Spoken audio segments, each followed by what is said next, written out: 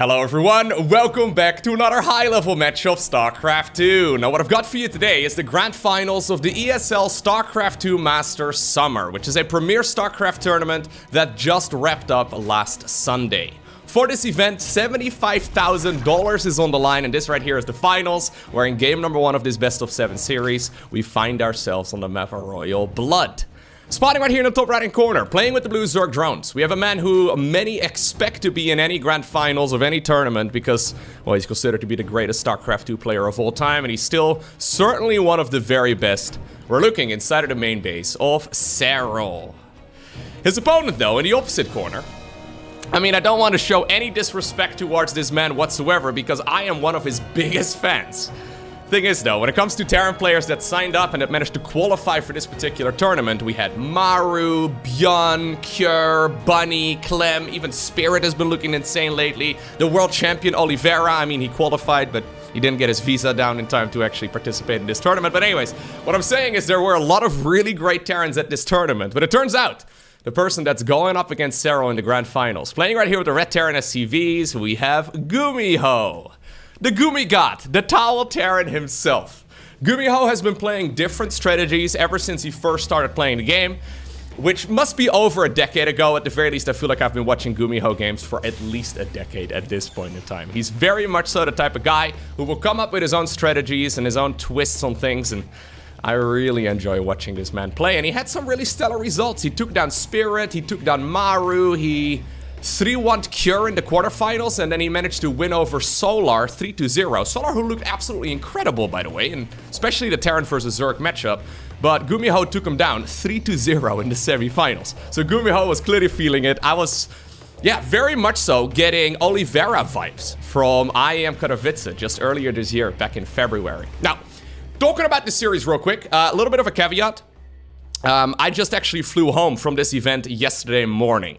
So I was one of the commentators for this event. I did not cast the finals, but of course, since, you know, I was there, I do know who ends up winning it. But honestly, it's all about the journey, right? It's not so much about the destination, it's all about the journey. I did watch the games as well as they were being played, but I was honestly very tired. Didn't really sleep that much, and today we're gonna be able to enjoy them with full attention. Well, at the very least I am, I don't know. I think many of you are probably watching these videos while maybe, I don't know, at work, maybe on a second monitor. I know some of you, though, probably have this video playing in, like, the living room on the big screen. The windows are closed, the blinds are closed, everything is focused on this one series, right? No? Nobody watches my videos like that? Okay, doesn't matter. Anyhow, Serral opening up. Cute little move right there by Gumi. Serral opening up with the 15 supply hatchery right there on the low ground, which is something that I've already discussed to death over the last couple of months. This is a relatively new strategy. Well, honestly, it's an old strategy that once again has gained popularity. For the longest time, honestly, ever since Legacy of the Void has come out in like 2015, it's all been 16 hatch, 18 gas, 17 spawning pool. Can he get the tumor? That would be really nice. No. Ooh, instant Roach Warren. 3 minutes and 20 seconds Roach Warren. Anyways, this is a change that Zergs have been making over the last few months. Serral, certainly one of them, and if Serral's doing it, I do suspect that a lot of other Zergs are gonna start playing this style as well. Anyhow, Serral starting off this particular series with a little bit of aggression. We've got ourselves a Roach Warren at 320, second Gas Geyser, no link speed. I suspect that these drones that are now on the production tab are gonna be the last ones for the time being. Serral hitting a supply block at 52 out of 52, but that is by design. He's gonna get some supply right here from this hatchery that's finishing up right now. He's making 3 overlords as well. Gumi is gonna scout the main base. Alright, just trying to be a little bit annoying. He hasn't seen the Roach Warren yet, and that's honestly a big tell. Seeing the second gas, though, even though he didn't see the Roach Warren, is also really good to know. Now, how much are we gonna commit to this? Okay, it's 4 roaches only. 5 roaches, 6 roaches? I was gonna say, that seems like a very small amount, but Serral not going all in with this. Instead, he's just gonna go and put a little bit of pressure on the opponent, while then following it up with the spawning pool upgrade. He actually canceled that one just now, and he decided to go for the lair instead. That is a little interesting. Little bit of indecisiveness right there coming out of Serral. Maybe he originally was planning to go for aggression, but he's decided, you know what, if there is a benchy play coming up right here on the other side of the map, I'll just be using this defensively here. This is a bit of a funky style though from GuMiho. I've been talking about Serral's strategy, but this is a GuMiho built to a T, bringing One Cyclone, not a unit we really see in this matchup very often at all. One Cyclone together with 4 Marines across the map to start sniping some of those Overlords. And you know what? That's another OV going down. It's a little sad, man. Falling down the space platform somewhere. I don't know where it's going right now. There's clearly some sort of gravity, right? Otherwise it wouldn't be falling down. Anyhow, there's a planet over there in the distance, though. Not exactly sure how this solar system and planet that we are currently on works, but that's okay. Double evolution chamber right now on the back of it. The build-up right here from Serral, the early game certainly indicated that he wanted to play something aggressive, but he clearly scouted something that, yeah, forced him to play a little bit more defensively here instead. Maybe it was actually this medevac move out, right? Could have been, for example, 4 Hellions. That would be a very normal thing, or 3 Hellions inside of the medevac instead of what came out of it here in the end. Alrighty, so we're transitioning towards what seems to be a standard mid-game here for Terran, although GuMiho really does need to fire up. There we go. The armor upgrade for his Marines as well. He's adding on additional Rex right now, so we're going all the way up to 5 barracks here, together with 1 factory, and a second factory right now on the back of it too. I was wondering when he was going to plant that one down.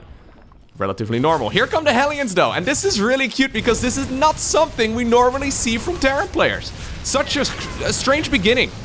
Oh, we see some transfusions here coming down as well from Serral, so that's nice, I guess. Trying to save some of the drones, but his roaches are occupied over there to try and keep that 4th base alive. There were more roaches over here hiding underneath this cloud of Overlords. But in the end, that's 8 drones going down at the cost of just 4 Hellions. So the norm is to go for Marine into, well, maybe a Reaper first into a Marine, and then a bunch of Hellions, then a Banshee, then maybe some medevac play after that, right? But GuMiho very much so opening up with what looks relatively normal, but he changes up his gas timings a little bit. He changes up the order in which he gets units, and normally when you don't go for Hellions right at the very start, you end up not going for Hellions at all.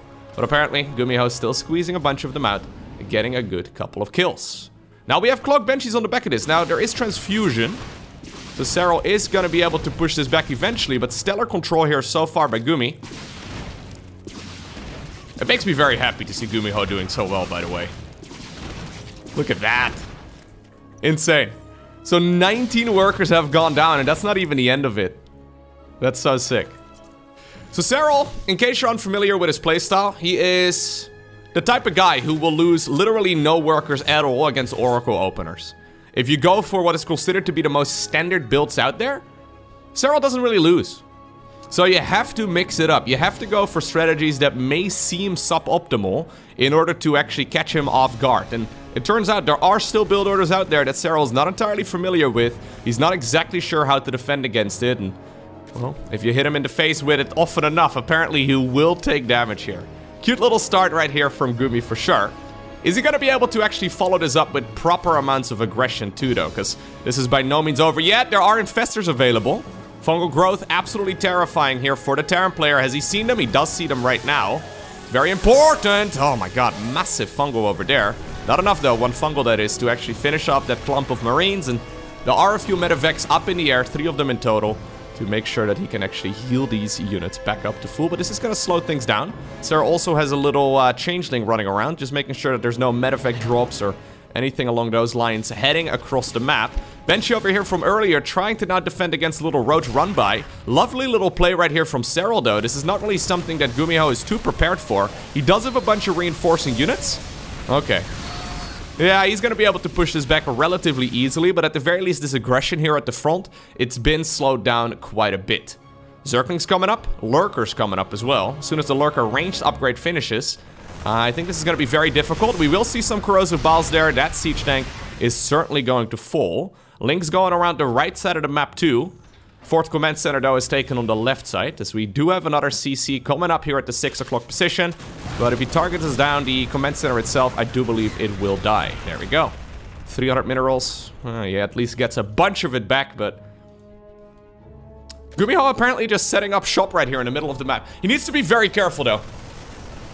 Whenever you sit around for this long, it's very easy for the Zerg to just make non-stop army and overwhelm you at some point.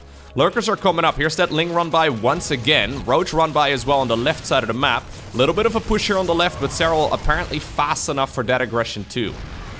GuMiho, in case you're unfamiliar, he's known for his creative playstyles and for his crazy decision making.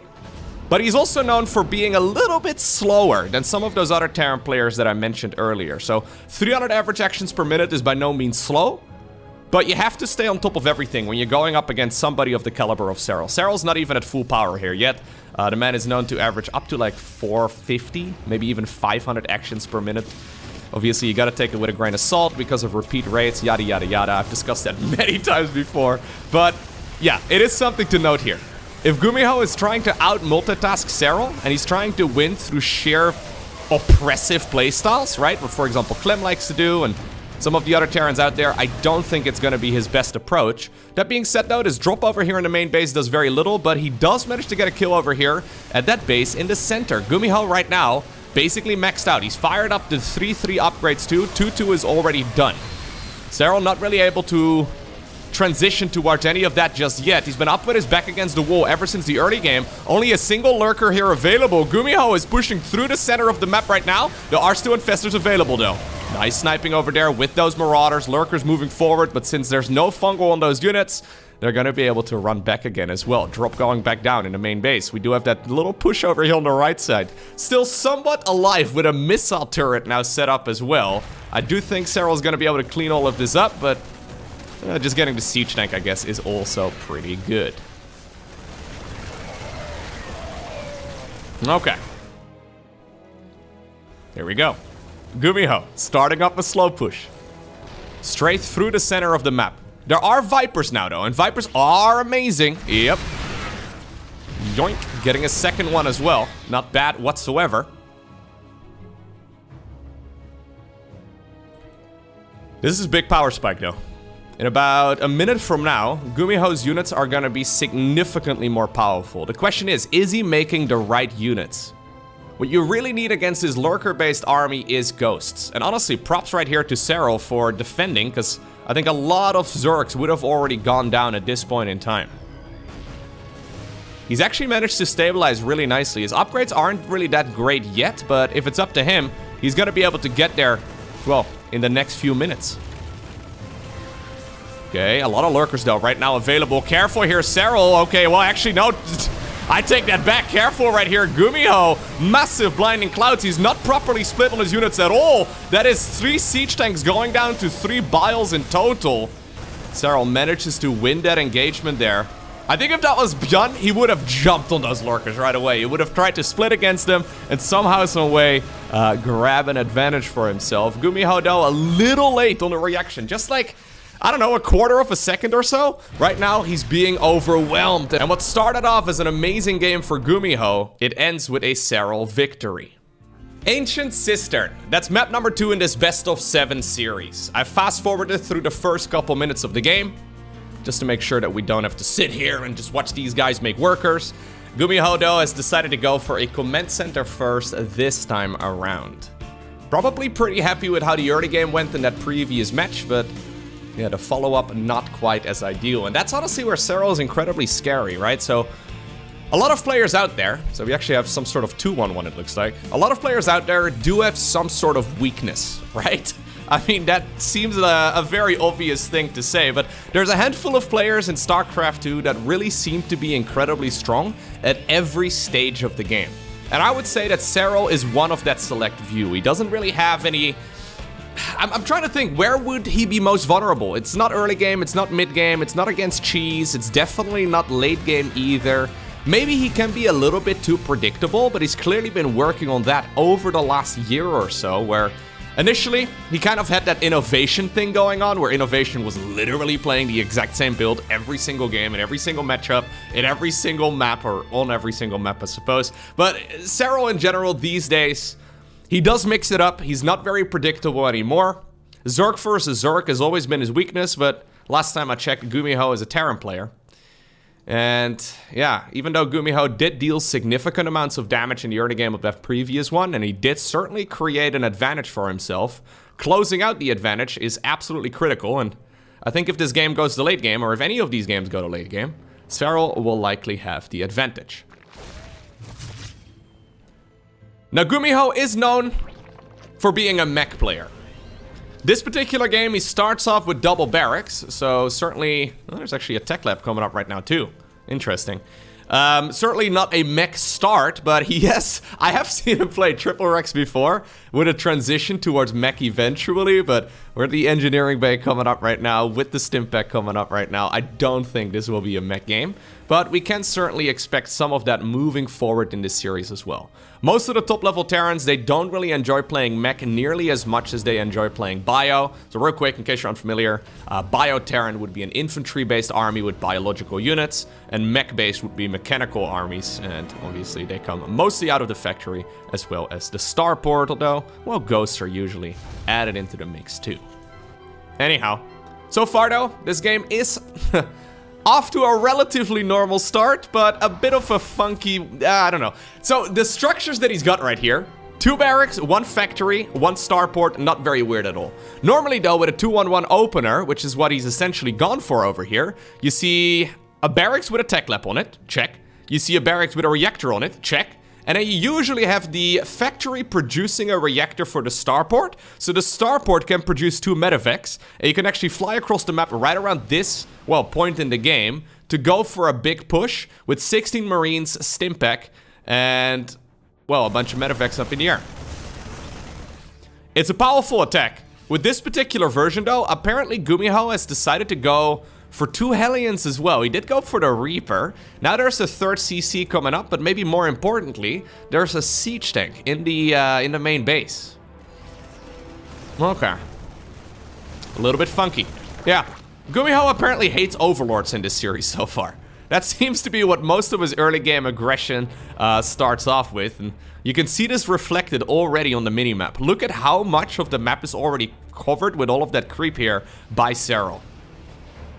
This is the downside of not opening up with a quote-unquote normal amount of Hellions. Serral's gonna be able to just spread creep whenever those tumors are available, and you can see here, he's not even completely perfect when it comes to spreading the creep either. There we go. He had a couple seconds there, can't believe it, Serral. As long as you cover at least part of your side of the map with creep though, it becomes so much easier to defend against whatever the Terran player has got in store for you. Serral may be a little bit confused here too. Now he did decide to go for a very safe beginning.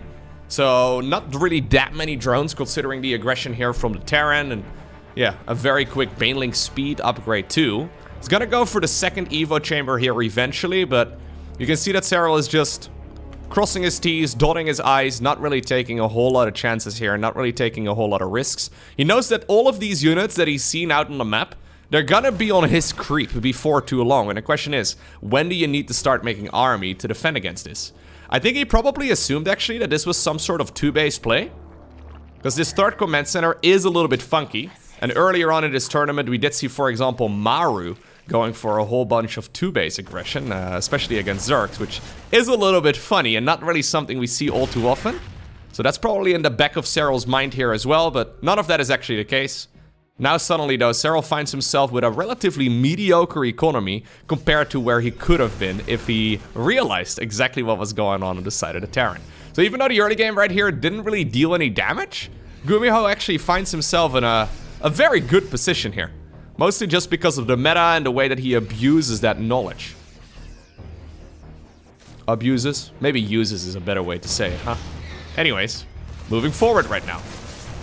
Really lovely Stimpak, yeah. Getting a bunch of those queens, not bad at all. Once more, inviting all of those Zerg units off creep.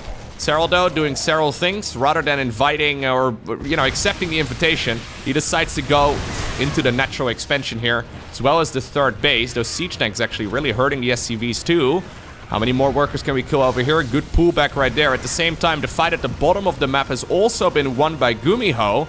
8 SCVs have gone down. But he did kill a tremendous amount of Lings and Banes, and he also did kill the hatchery right over here at the bottom of the map. A couple of Hellions here. That would be nice for them to fire once again at the Lings and Banes, really softening that up. Queens take forever killing a siege tank, and that tank over there already has 15 kills. Ooh, lovely player right here by GuMiho. Yeah, he's not really known as a Terran player who's amazing at splitting his units off creep or whatever. That's not really necessarily where his strengths are. But he's playing this very cleverly. Okay, so no 4th command center, however. At this point, we're still on 5 racks. Are we gonna add on even more barracks? That's the question. He's added on a bunch of liberators here. That's also very curious. So we're only at 3 medevacs, already going into the Liberator play. Normally we wouldn't see that until at least another 2, maybe even 3 cycles of medevacs at the earliest possible moment, but no, he's going straight into Libs here. Okay, those Hellbats actually also really helping out quite a bit. Decent split right there from our Terran player. That siege tank here on the left does look like it will fall.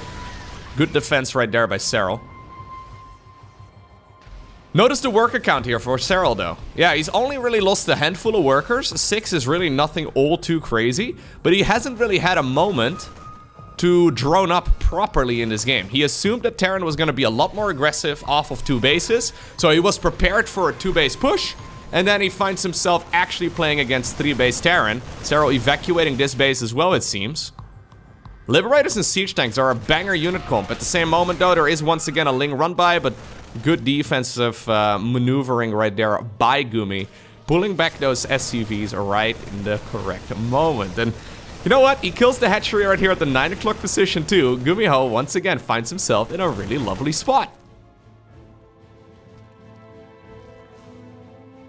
Game 1 was close. Really could have easily gone and swung in GuMiho's favor. Game number 2, very similar position. I like this spot a whole lot better for him than I do for Serral. Look at that. Cute little Marine hold position there. Trying to make sure that the rest of that Terran army managed to get away. Serral does still have that base all the way at the bottom of the map.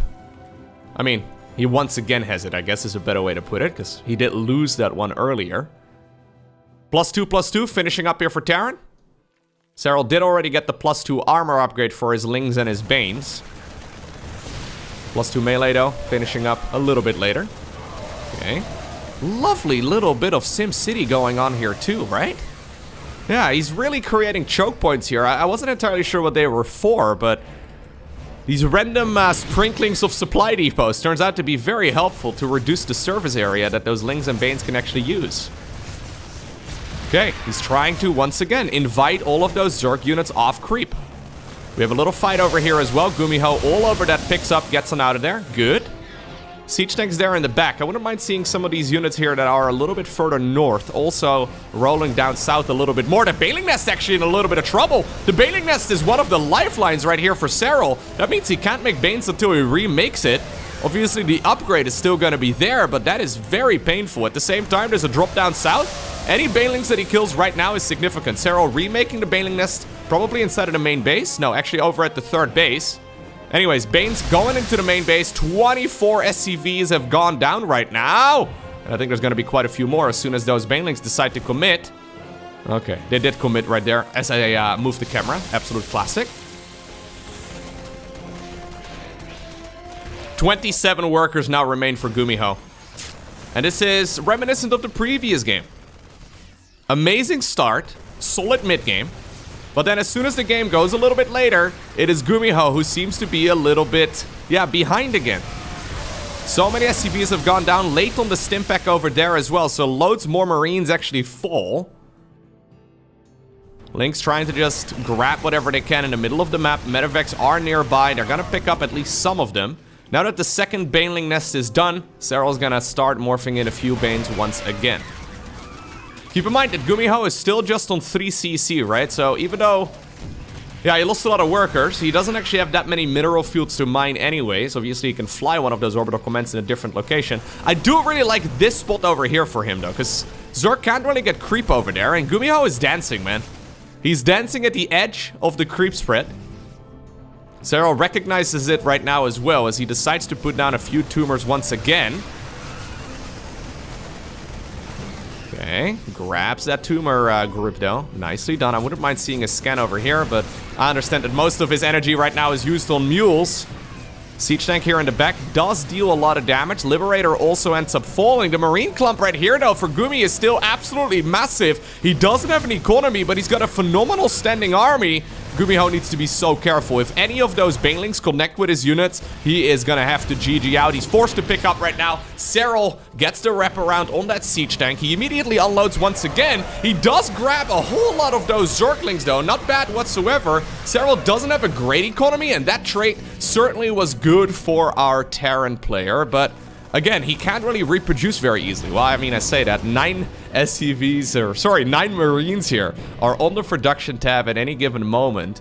He still has a few mineral fields to, well, mine out, but he needs to be so cautious. Serral spreading some creep once again in the middle of the map. He's now taking that base here in the middle too. The middle of his bases, that is. Natural expansion in a little bit of trouble. GuMiho trying to multitask to the best of his abilities. Oh, normally this is where GuMiho, in my opinion, usually falls short a little bit against the top-level Terrans, or sorry, against the top-level Zergs, but he's doing a great job so far in this particular game. Look at all the multitasking. Actually outpacing Serral, it looks like. Once again, a little Ling run-by over here, though, is going to grab a few of those Marines that just popped out of the barracks. Drop in the main base, is going to head on down towards the third base location. Serral needs to be careful he doesn't lose too many drones. This is not a game where he can really squeeze out additional workers. SCV's going down as well, but reinforcing Marines eventually do get rid of all of those Lings. Drop over here at the third base of Serral. Once again picked up. It's going to go into the main base instead. Another Ling run by. More Marines reinforcing this. Yeah, these Ling run-bys are painful, though. These Zergling run-bys, they constantly trade efficiently against those Marines, and considering the income right now for both players, this is obviously gonna go, well, in Serral's favor eventually, but the spawning pool right now is getting targeted down. Without a spawning pool, Serral can only make Banelings. He needs a spawning pool. Spawning pools at this stage in the game take a surprisingly long amount of time to build. Serral right now going to town against the last SCVs of the Terran. Only, well, 2 remain. Okay, apparently that last one gets to live. There's one more, I guess, in the main base, mining gas, apparently. Anyways, that is very scary. Serral only just now realized that he actually didn't have a spawning pool anymore, and his structure takes forever. Spawning pool right now, absolutely critical. Natural expansion here in a little bit of trouble. Okay, Serral does boost, or sorry, GuMiho does boost and get on out of there. Does he have enough? Does he have enough to clean all of this up? The man's got basically no income. Well, mules are still pretty good, I suppose. 900 minerals or so a minute, 600 minerals a minute as soon as those mules expire. Reinforcing units in the middle of the map. Serral has loads of money in the bank, but no way to actually make units. And because of that, it's GuMiho who obtains the victory. Dragon skills, game number 3. GuMiho starts off this particular game by sending an SCV straight across the map. I've got a feeling, by the way, that this video is gonna be a little bit messy as far as the commentary goes. I mean, in the previous game, I already messed up unit names, more so than I normally do. I usually already derp out a little bit. I think I may be a little tired still, even though I did sleep incredibly well last night. So this tournament, it wrapped up on Sunday. I think this finals, and by the time I got out of the venue on Sunday, it was probably like 10 PM maybe? Then we went to like an after party, a DreamHack after party, which was really quite fun. I'm not a big after party kind of guy. I'm not really a club kind of guy at all, but stuck around there for a little while. And then my shuttle to the airport was at like 5 in the morning. So I slept 4 hours, threw a bunch of stuff in my suitcase, traveled back home to the Netherlands. I was back home at like 1 PM. I decided to stream going live at 2 PM. That may have been a mistake, although in hindsight, it actually went quite well. I decided to do some StarCraft 2 laddering. I derped out really hard, but I did win like 6 games in a row, which is a little bit surprising.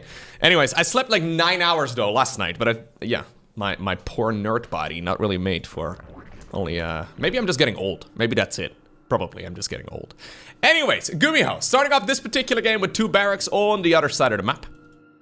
Serral has decided to go for a hatchery, into a gas geyser, and then eventually a spawning pool as well. This is of course the standard, but he needs to be very cautious. If you don't approach this particular strategy properly, you can take a tremendous amount of damage. GuMiho not gonna save up any of the Reapers. He's gonna jump straight into the main base of the Zerg. And he's gonna be able to start dealing some damage. Now, just by the timing alone, Serral will know exactly what he's playing against. Running these drones as far away as possible, morphing them into some structures here too, just to try and not lose him. He did mine exactly 100 gas, which is what he needs over here to go for the metabolic boost upgrade. Apparently he mined 104, but here's that second Reaper joining in. Now, again, I don't think anybody really considers GuMiho to be one of the very best micro Terrans in the world, But so far in this series, he's been doing a phenomenal job, once again. I mean, he did throw that one grenade at his own feet, which may be suboptimal. So far, good micro as well by Serral, of course, trying his very best with those slow lings and slow drones to prevent this Terran from dealing critical amounts of damage. Link speed has been fired up. 2 queens right now in the main base. We've got a spine crawler coming too.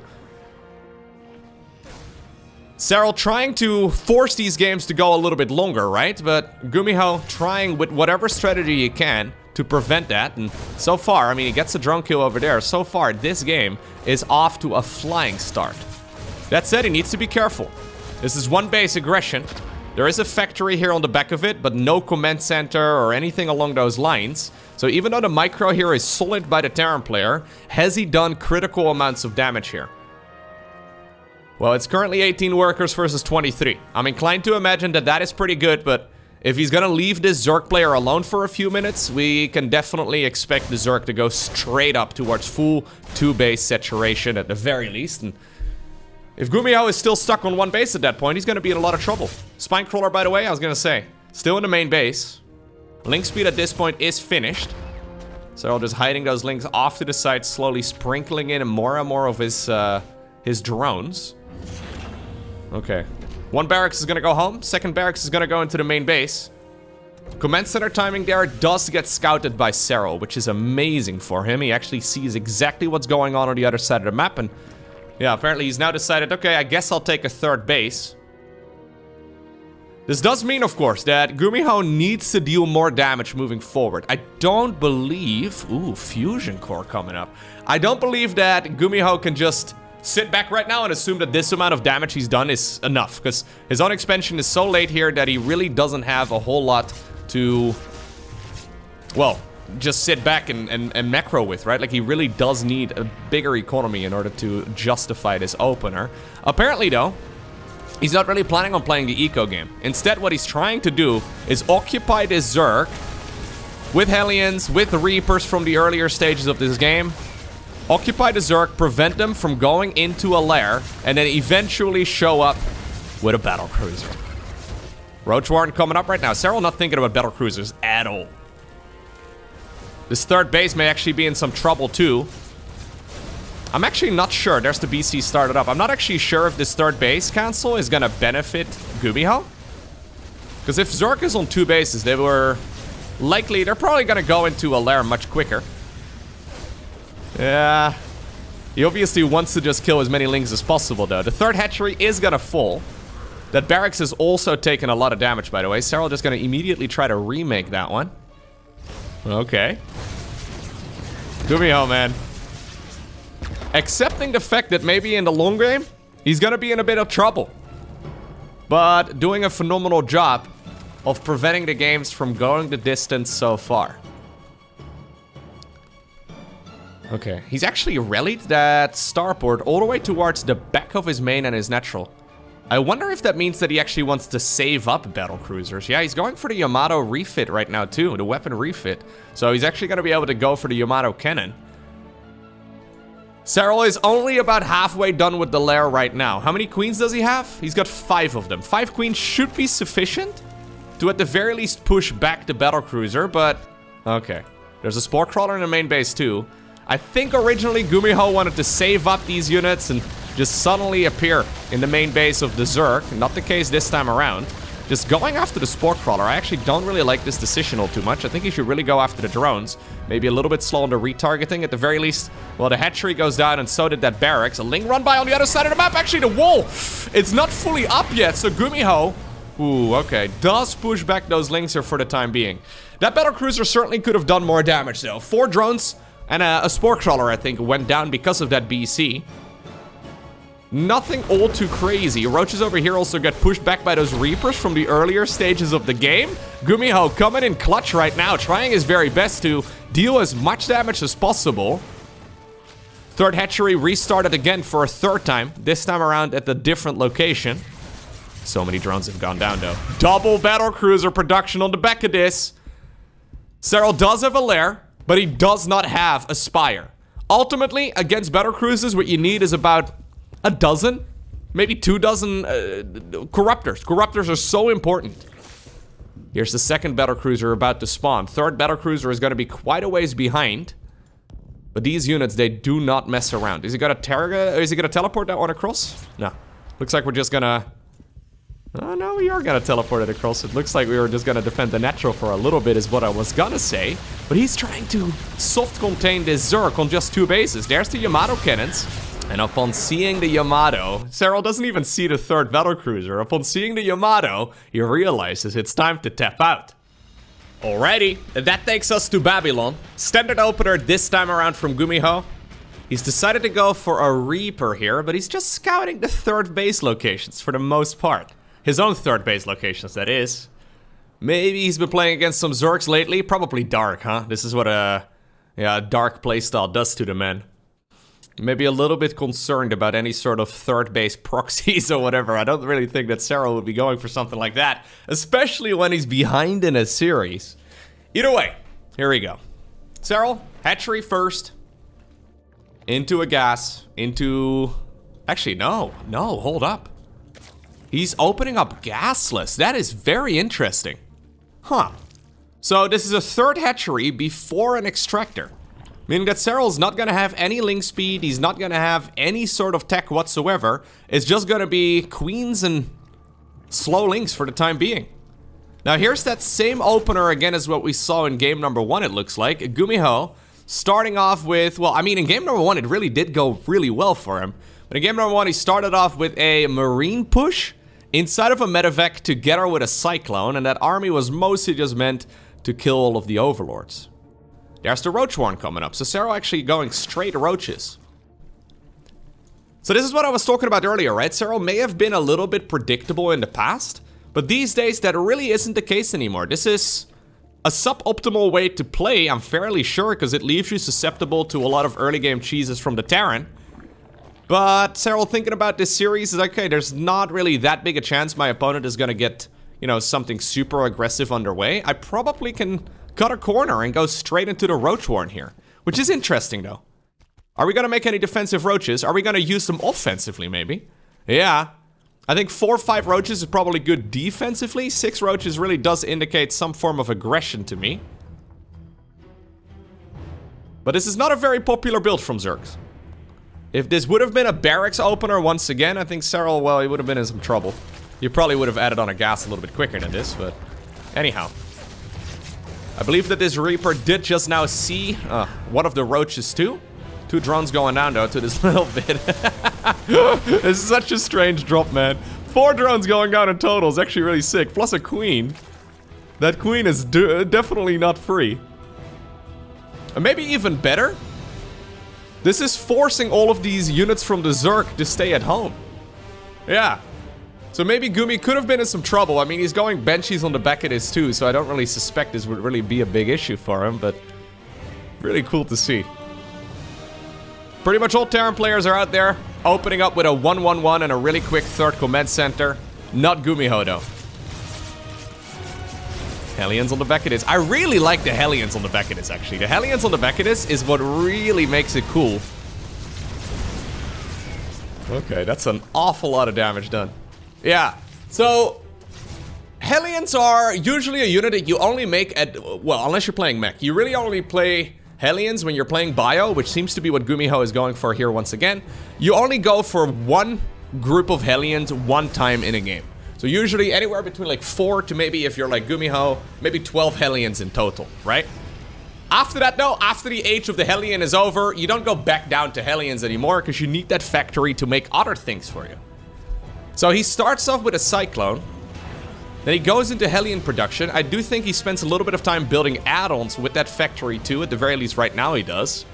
We have a Raven on the back of this too. Yeah, now we're gonna go into that siege tank production as well, I believe. So even though all of the roads do eventually lead towards that same unit composition that GuMiho always wants to play in the mid-game, he takes a very different route to what, yeah, most Terran players do. So eventually he does arrive at 1-1, he does get stimp back, he will get combat shields, he does get towards a standard mid-game. I really like the Raven here as well, though. That Raven's really cute. Okay, so anyways, Serral, skipping link speed, very quick infestation pit, by the way. 6.5 minutes into the game and it's already nearly done. Roach speed on the Beckett is 2. So if Serral wants to, he can go for a big timing attack as soon as all of these upgrades are done. But by the amount of drones that he's got and the amount he's producing right now, I don't think that's actually the case. This very much so strikes me as a Serral who just wants to play the late game. And I think that's probably the intent he's had for this series the entire time. Just try and force the game to go to distance. That is likely where you are stronger. So, yeah, if you can force that to happen, it is the preferable trait. Now, apparently in the previous games, we didn't really ever get there. So now Serral has decided, I'm gonna go for a 7-minute hive. Very rapid hive here. Very quick.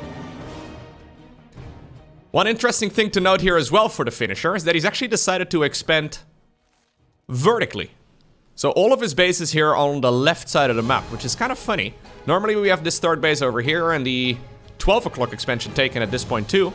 But not in this particular game. There have been a lot of games lately where Terrans have gotten into some fantastic siege tank spots. Now there are a couple of good positions over here too, but apparently Serral deciding to mix it up a little bit. I love that Raven though. As the detector here, boom. Getting so many creep tumor kills already. They don't, yeah, it's 9 in total here. Actually have a little bit more damage up north. Can we get that one? If he would have targeted it, we would have had it, but 9 creep tumors at this point in the game, considering the start and the units he chose. Definitely not bad whatsoever.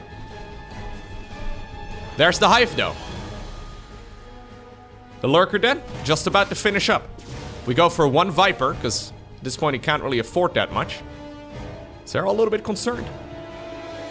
Still making roaches. This is usually not really the moment anymore where you really want to be producing roaches, but if you're afraid of a big attack here from the Terran, you may very well need to. Here's that Raven once again, together with the Hellions and the Cyclone. I really like that Cyclone. Yeah. Cyclones in general, a little bit of an awkward unit. Very good at early game defense, of course. We see it all the time in other matchups. In Zerg versus Terran, it's definitely not the most popular unit, but yeah, neither the Cyclone nor the Raven is particularly popular in this matchup, but it certainly does show that you have a lot of potential here. Okay. Lurkers are here. Seismic Spines, that's the Lurker ranged upgrade. It is gonna make them substantially more powerful. Melee upgrade here on the Beckett is 2, so even though we did rush out roaches earlier on, we're now gonna transition towards what will likely be a Hydra Ling Bane type of army, supported with Vipers and Lurkers.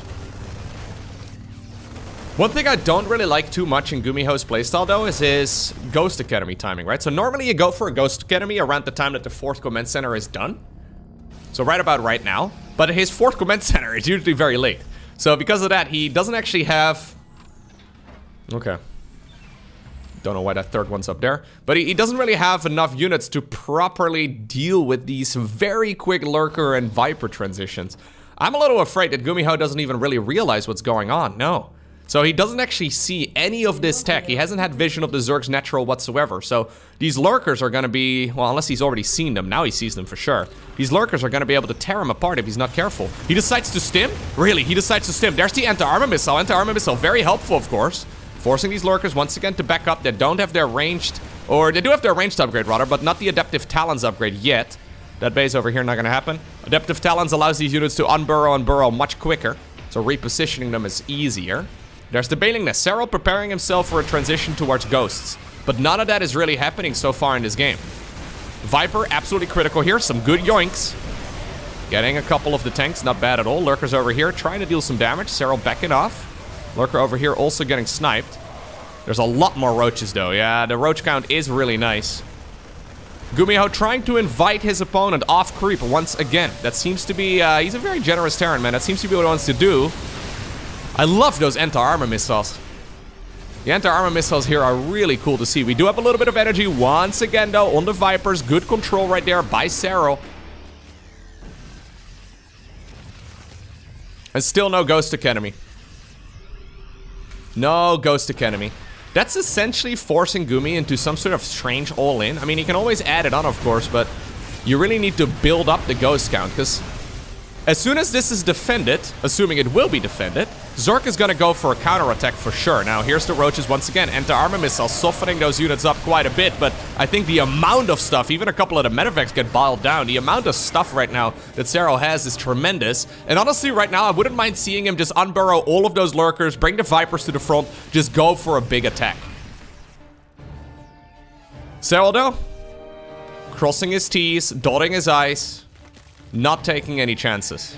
We're gonna instead increase the lurker count, we're gonna increase the drone count, and we're just gonna try and transition towards more and more upgrades, try and force this game, again, to go on for as long as possible. Not a lot of Zergs are comfortable playing split map, but on Babylon, it's very difficult for Terran to actually effectively get a split map army going. On a map like Gresven, for example, or Neo-Humanity, that is so much easier for the Terran player. In a best-of-7 series, you do not actually get to veto any map, because there are only 7 maps in the StarCraft 2 map pool. I actually would like there to be 9, but that's a discussion for some other time. Oh, nice little drop over here by GuMiho, finishing off the work on that hatchery that he started earlier. Anyways, that does mean... Ooh, okay. I thought he was hold positioning right there for a second, or hold firing right there with those lurkers. That does mean that Serral now is allowing the opponent to get quite a big economy. That hatchery over there does go down once again. It's gonna be real difficult right now, though, for GuMiho to grab additional bases from this particular position that he's in right now. Lurkers over here, trying to deal some damage. Just mostly trying to create a distraction, I would imagine. Snipe going down right now on one of the roaches. Ravager also gets picked off. GuMiho's got a lot of money in the bank. He really needs to step up the macro here. Serral likewise, but Serral's pretty much maxed out. He actually just is waiting right now for this hatchery to finish up rather than making another Overlord. Siege tank creeping forward. We're gonna need detection. There it is. Scan does reveal where those lurkers are located. Serral once again decides to back off. We're now at the point in the game where the natural and the main base of the Terran are running low, and even the third base, I mean, that one was taken quite late, but it's gonna be pretty low here pretty soon. So, GuMiho, oh my god, he decides to go into the choke point! My god, that's the choke point you created for yourself! That is so much damage done just now, and yeah, that's it. Serral has decided to go for a full Eric opener right here on Neo-Humanity. Low ground wall off here for GuMiho. Opening up, though, with a standard Reaper, so they're really just focusing his structures on the front rather than the main ramp. A lot of Zergs, especially the European Zergs, are not too keen on playing this map right now. I was talking to Rainer, I was talking to Serral, I've been talking to most of the high-level European Zergs, and they're basically all saying, yo, this map, all the Terrans that we play on it, they try their very best to create a split map scenario, where basically half of the map is mine, half of the map is theirs, and I just cannot steal any of their bases. And if it is an even split map scenario, Terran with more cost-efficient trades, which they will pretty much always have just because of the nature of how Terran works, it is impossible to win. So because of that, at the... what's the tournament called? The ESL StarCraft 2 Master Summer. There you go. I always get the tournament name mixed up. At this particular tournament, loads of Zerg players were trying their very best to end the game before any of that craziness would happen. And in this particular game, Serral also mixing it up. We saw Baneling busts, we saw roach cheeses, we saw loads of different types of aggression just to prevent that split map scenario. And it's actually been kind of cool. A lot of Zergs not fond of playing this map, and same can be said for Gresven. But yeah, because of that, we get some very creative strategies here instead. So even though they're complaining, I actually think it's kind of cool to see that we are now forcing Zergs to maybe not go for that macro style they're usually very fond of. Anyhow, we've got ourselves a lair, mostly done. We've got ourselves a roach warren, mostly done as well. Additional gases coming up. Very late third base. 6 Marines inside of a medevac together with a Hellion and a Reaper. I mean, this is a GuMiho game to a T already. I'm not exactly sure how we got here. It's a little bit funky, but he may very well be able to force the kill right there on that, or at least the cancel on that third. There we go. No rich Vespian Geyser right here for the finisher. Roach speed started up at nearly the 4-minute mark. That's pretty crazy. No Evo chambers, none of that. Just straight Roach warren, straight Roach speed. Okay, good split right there by Serral. At the very least, he's going to be able to get the Widow Mine right there in exchange. Boost into the main base. You love to see it. Except for you, Reaper. You have a jetpack. You don't count. I'm sorry, bud. Okay, so what do you think of right now if you're GuMiho? Are you concerned for a Roach bust? Are you concerned for quick mutas? I guess he's seen the timing right there of the gas geyser, or maybe the Lecter off. I would have really actually liked it if Serral decided to take that gas rather than this one. just because this one is much less likely to be scouted. I think if GuMiho made the assumption right now that all 4 gases were taken, there's a very good chance he would have, at the very least, not taken Mutalis off of his list of builds that Zerg could be going for. Seeing that gas not taken there in the main base is a big indicator that at the very least it's not going to be Mutas. Bit of a strange opener here, though, by Serral. Yeah, just a straight roach push. So we've got 3 Ravagers morphing in right now. We've got a bunch of roaches coming up, and now finally drones as well for the forward third. So there's a rich Vespian Geyser, does give him additional gas income. That's nice. Reaper goes down, Hellion goes down. Marines over here also taking a whole lot of damage. So forced to back off. Now, one thing is that GuMiho has also delayed his own third base for quite a while. Careful, though. That is a very easy to bile location if Zerg gets even close. Yeah, and that first siege tank, the one in front here, certainly is going to go down. Ooh, he decides to go through the slow zone to try and finish off that tank. He will get it. Very dangerous move, but you can always morph these units into Ravagers as well. And once they're morphed into Ravagers, they will spawn with full HP once again. That's exactly what Serral decides to do right now. Liberator in the main base, though. Getting a couple kills, but maybe more importantly, also slowing down the Zerg quite a bit. A lot of that economy. I mean, we can have a look right there at the income. Yeah, a lot of that economy all over the place. Oh no, that siege tank was actually in range of Biles. This one also in range of Biles. Yeah, that's not the correct spot either. Well, I mean, at the very least, he's going to be able to embrace it right now with the SCVs. But 3 Biles all at the same time are going to be able to kill that pretty easily. There we go. We're going to go for some extra Biles there as well, just to make sure. Ah, that forces GuMiho to GG out. I think if those siege tanks were just ever so slightly further back, he would have been fine. Altitude is next. Largest map in the map pool. Serral has decided to go for a slightly faster spawning pool this time around. No Zergling speed or anything on the back of it. GuMiho has decided to go for a command center first. Okay, and while there is a Reaper coming right now, he also does complete the wall of. He will be able to quite easily counter those Zerglings once the Reaper is out. But for the time being, there's nothing really for the Terran player to attack with. Okay, factory. There's already an SCV ready to take the job of that guy in case he falls. The Reaper does pop out on the right side of that wall off, so he's gonna be okay. And at this point, since there's no link speed or anything like that on the back of this, Serral's gonna have a hard time getting these units on out of here. Okay. That SCV in a little bit of trouble too. Jimmy, though, eventually is gonna be able to save the day. Looks like all of the Zerglings decided to split up. Yeah. No, you can't really send a Reaper across. That's still the annoying part, right? You never really know exactly when link speed finishes and whether or not you'll need that Reaper at home. So for now, I think GuMiho, I mean, he can take a chance if he wants to. Okay, that's exactly what he decides to do. He needs to know whether or not there's a third hatchery at the very least. Now there's not a link coming in. Yeah, even though this is gonna be... Ooh, okay. Even though this is gonna be 6 Zergling kills here.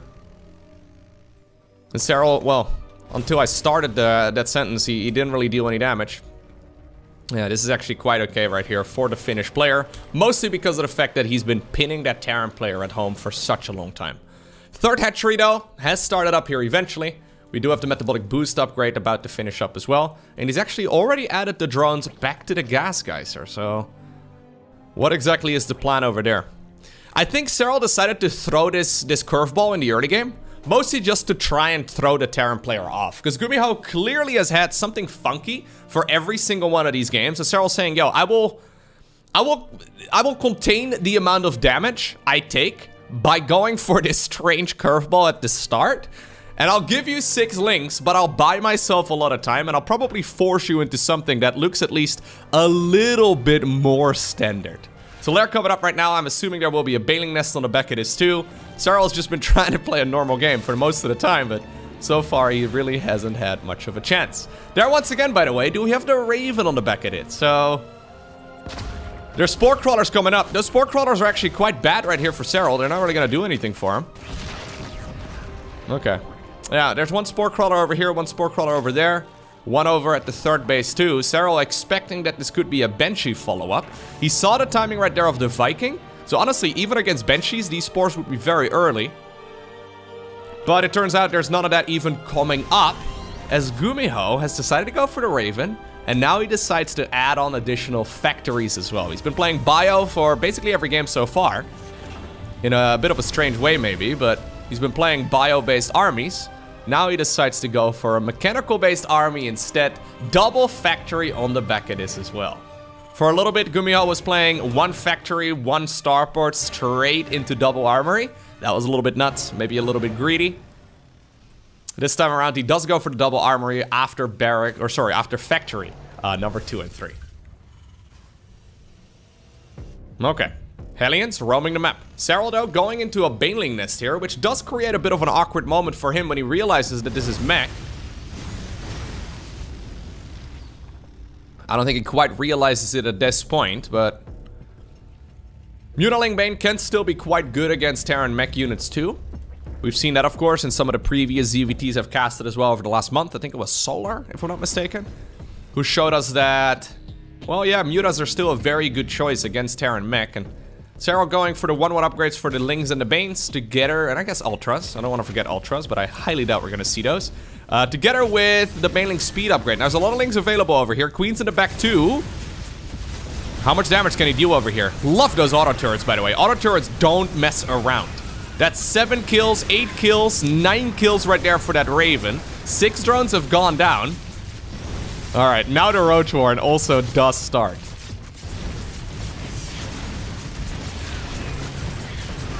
Okay. In the end, all the Hellions do die. Raven snuck away. He's like, later, suckers, I don't care. It did take a bunch of damage, but at the very least, he's going to be able to repair it back up to full. Factory number 4 and 5 right now. 1-1 is fired up. So this is an indication that he does want to transition towards, for example, siege tanks and Thors here eventually, but just not anytime soon. Okay, so it's going to be Roach, Ravager, and Ling Bane here for the time being for our Zerg. It's a curious unit composition. It's very good against Protoss in particular, but against Terran, especially when they can kite you, it's really quite difficult to slow them down. You need a tremendous amount of creep threat in order to prevent that Terran army from escaping. Couple of Banelings over here, gets scouted too. Nice timing right there by the Gumi God.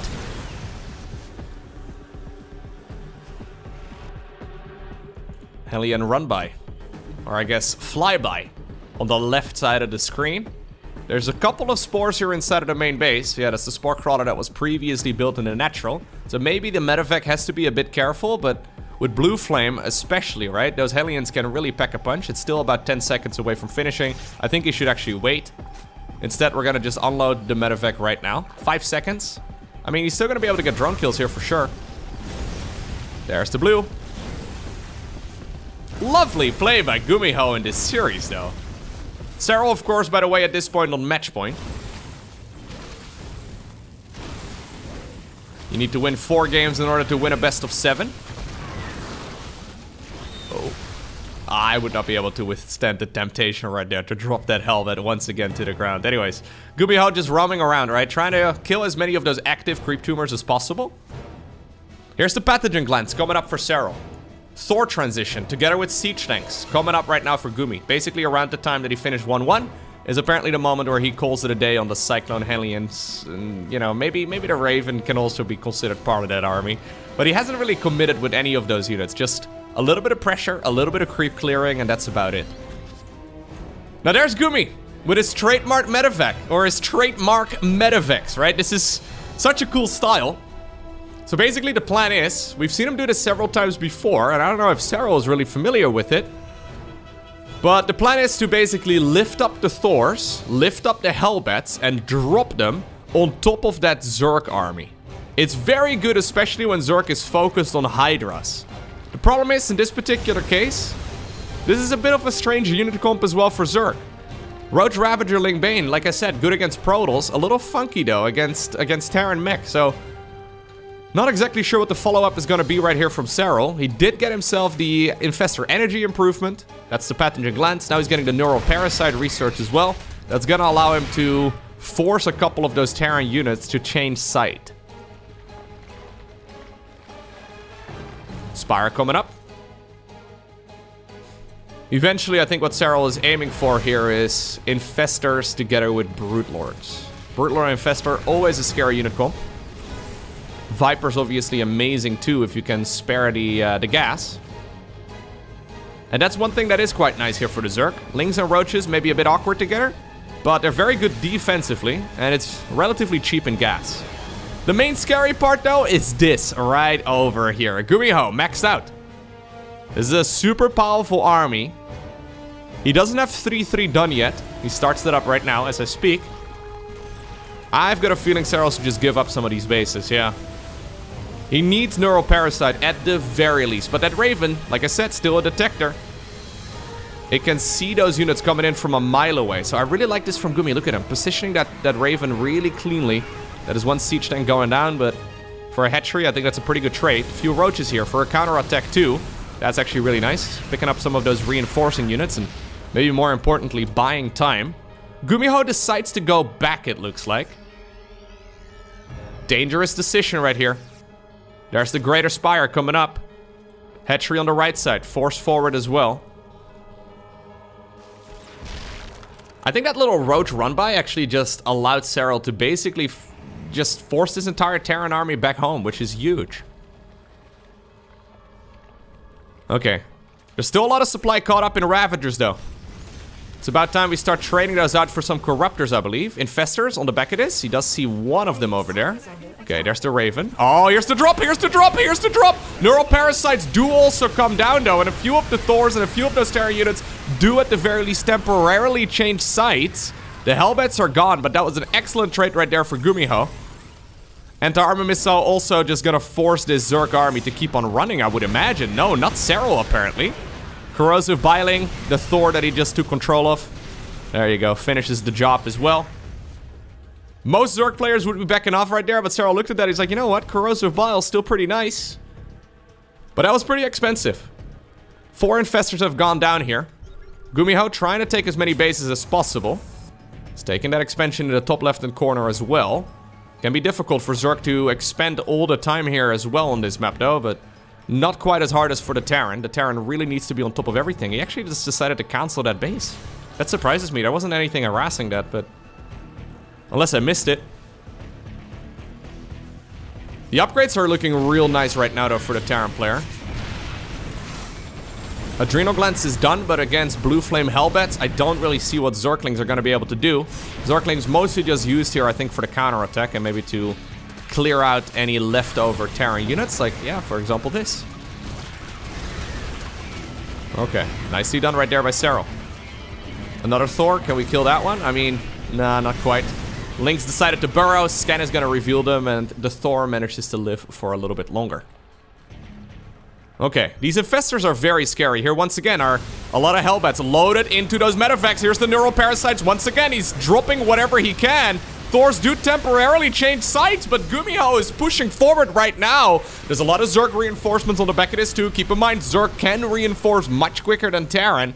As a matter of fact, Terran is transitioning towards a fusion core right now. Starport units take forever to produce. Little Roach run-by once again. Zerglings and Roaches have been incredibly annoying.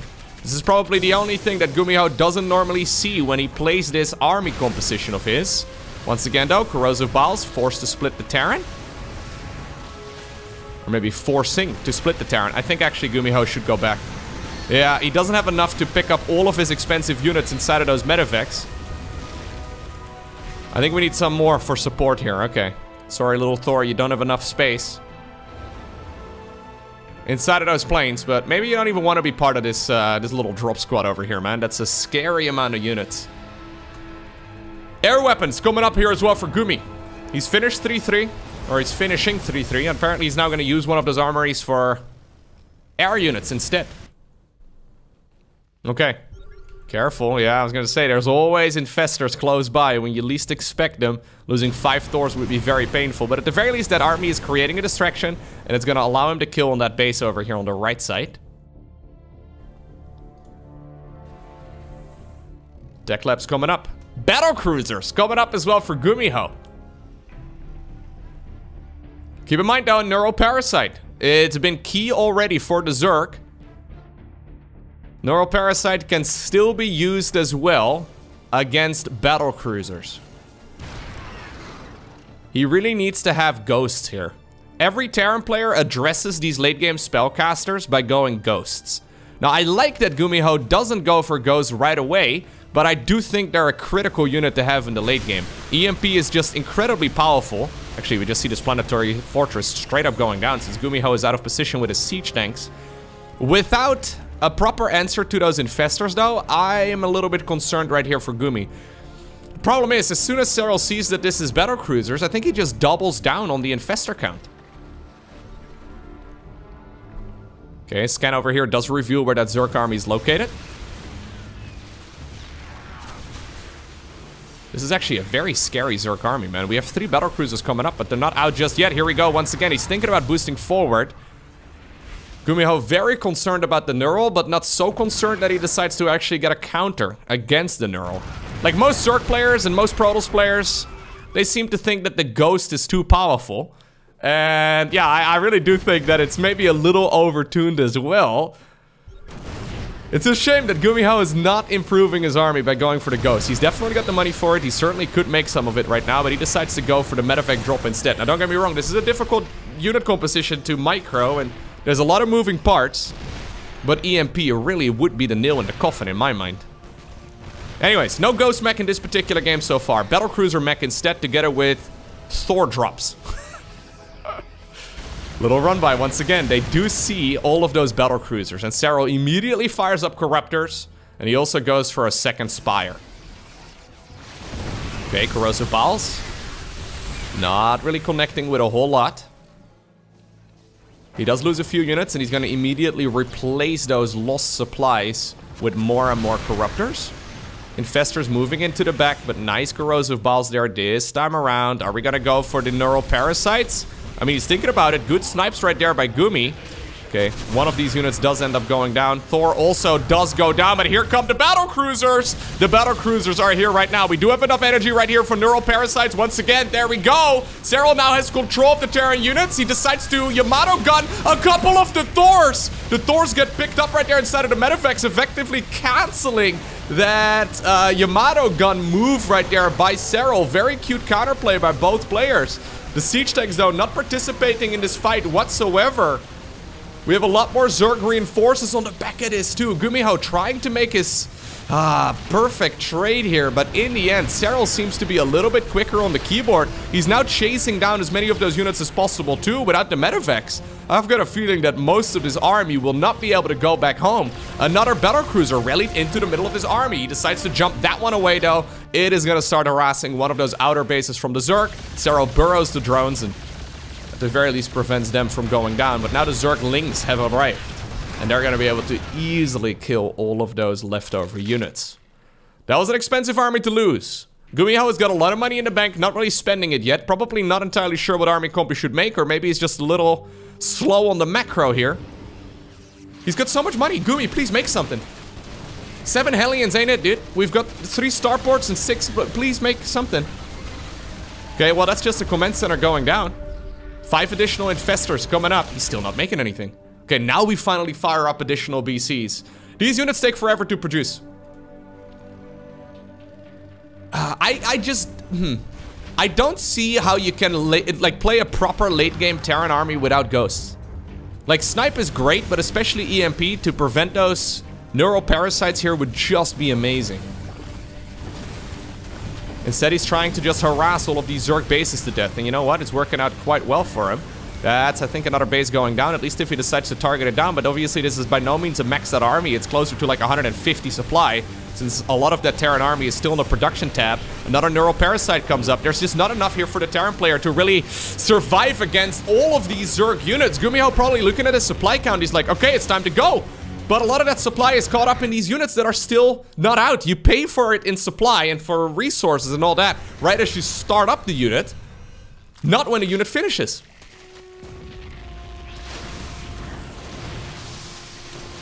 That can sometimes be a pretty significant misread. Roaches, Ravagers, and Infestors, man. With Zerglings and a couple Corruptors for support. Not messing around. 20 SCVs have gone down. Now the Corruptors, yeah, they're just gonna go into the main base. They have a caustic spray ability. Usually not particularly great, but it can be incredibly powerful in the right circumstance. That's where a lot of that production is at. Hatchery does go down. Another hatchery here falls as well on the left side of the map. Serral, though, still has a lot of money in the bank. And with this amount of gas, I don't think he would really mind making additional infestors either.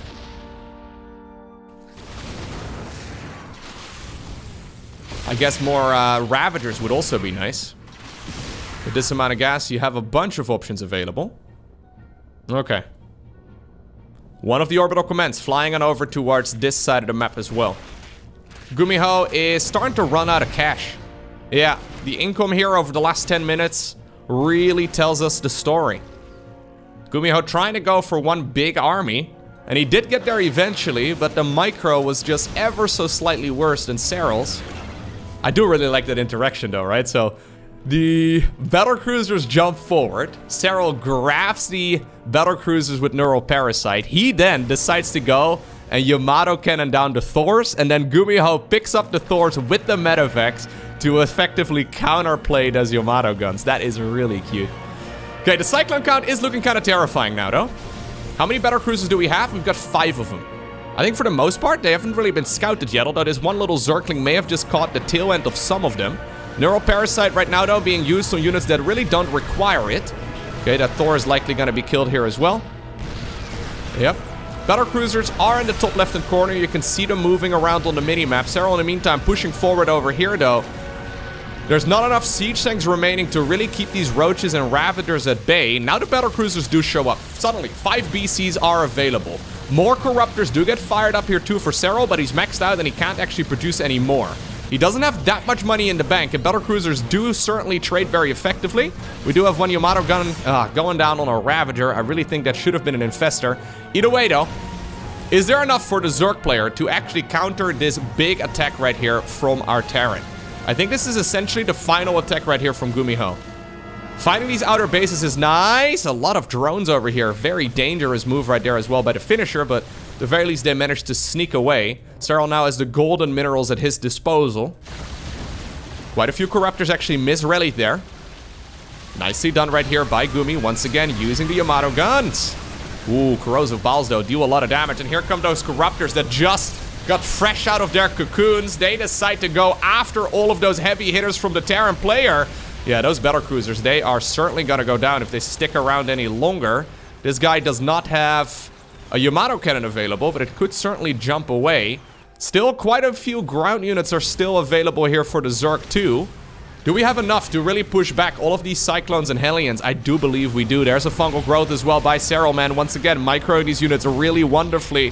Corruptors very far away. Apparently they were made for this, but Serral doesn't even need it. Apparently fungal growth and corrosive biles does just fine.